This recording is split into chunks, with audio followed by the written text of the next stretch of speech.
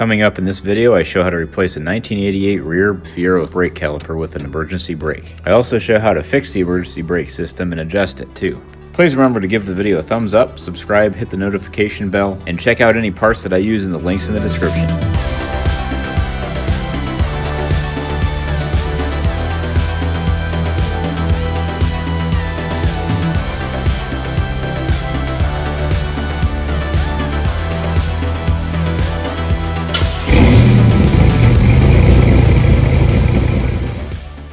This only applies to 1988 Fieros. 88 Fieros had slightly different brake systems altogether. Right now you can't really find new or remanufactured brake calipers. The only place that I found that will rebuild them is the Fiero store. You can send them in and they'll rebuild it for you for about 150 bucks. Rear Fiero brake calipers are actually pretty unique. They only go on one car and they have an emergency brake. If you're okay with removing the emergency brake, you can actually find remanufactured front calipers instead. If you're doing brakes, I highly recommend changing out your brake lines with some steel braided brake lines. These things make a world of difference in how the brakes feel.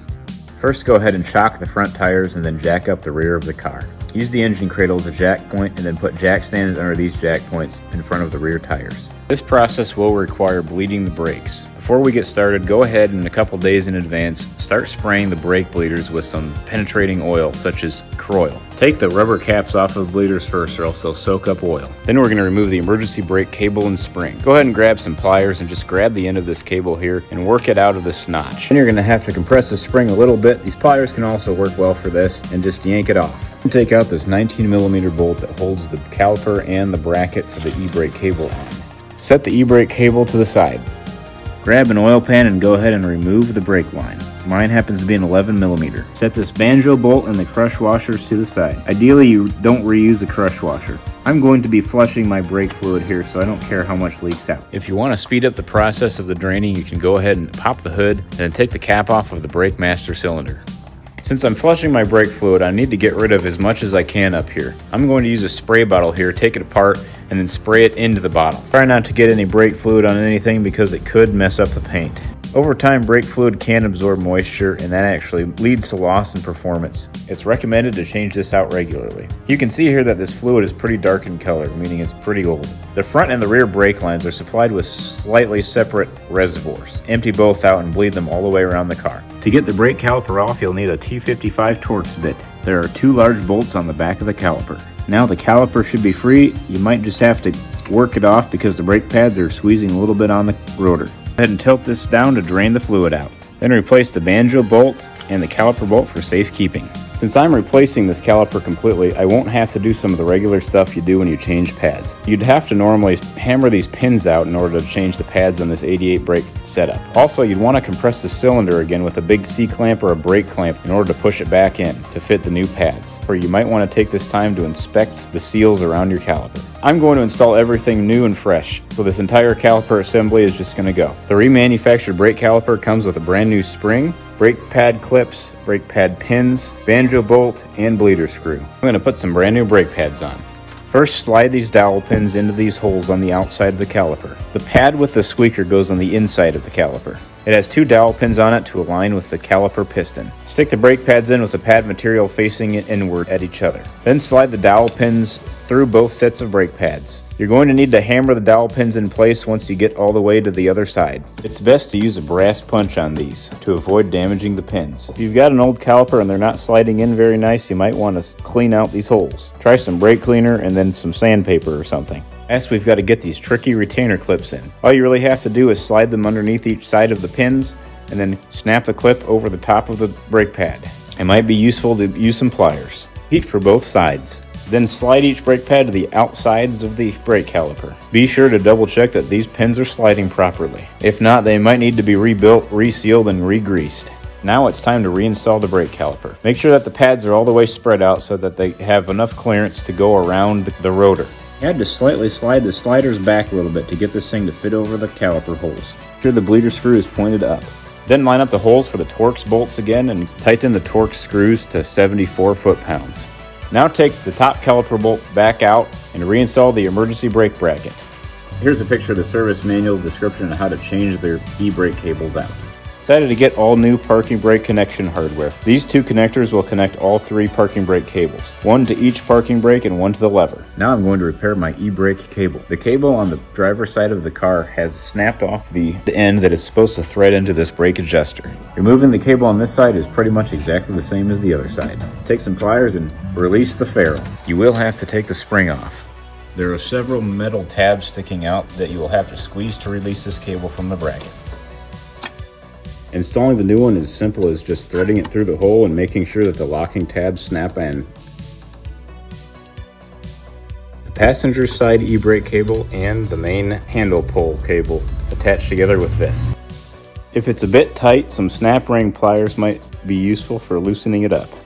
It helped me to put vice grips on the cable and pull it through.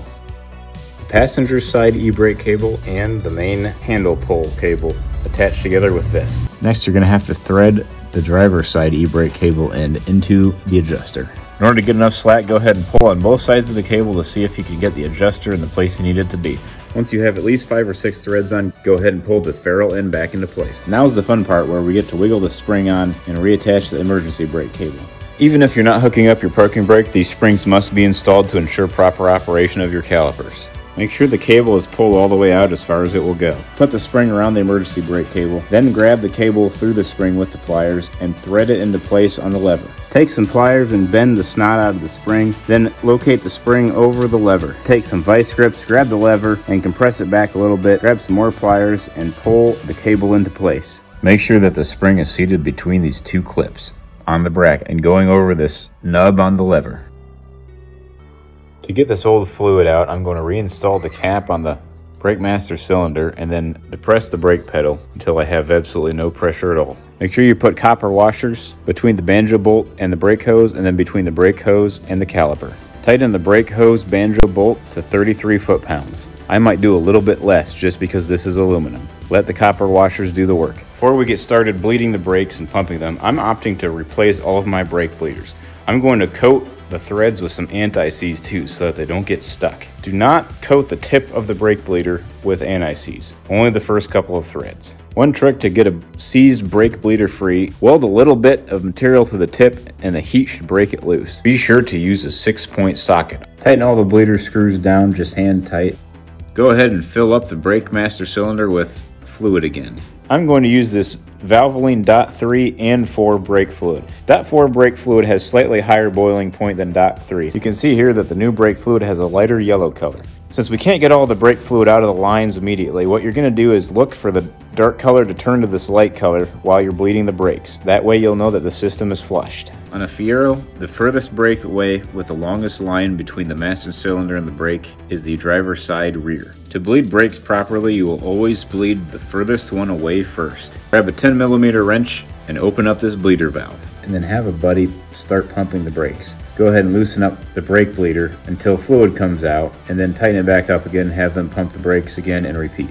You might want them to pump the brakes a little bit very slowly once you get rid of most of the air so that there's a little steady stream of fluid coming out. Then once they reach the bottom, tighten it back up and repeat. Then move to the rear passenger side and repeat. Then move up to the front passenger side and repeat. And then last, move over to the driver's side front and repeat. Make sure you have your oil pan underneath because this will leak out a bunch of brake fluid. Try not to get the brake fluid on any of your brake seals. If you replace a lot of fluid in your system, you might want to refill your brake master cylinder every couple of minutes. Tighten the bleeder screw to 9.5 foot-pounds. Then once you finish up, go ahead and replace the caps on the bleeders. They're really important for keeping it from seizing. Finally, fill up and cap off the brake reservoir for good.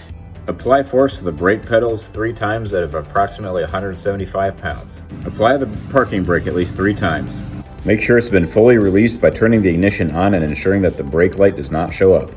You may have to pull down on the parking brake lever to ensure slack is in the system. Check to make sure both parking brake levers are on the stops on the back of the calipers.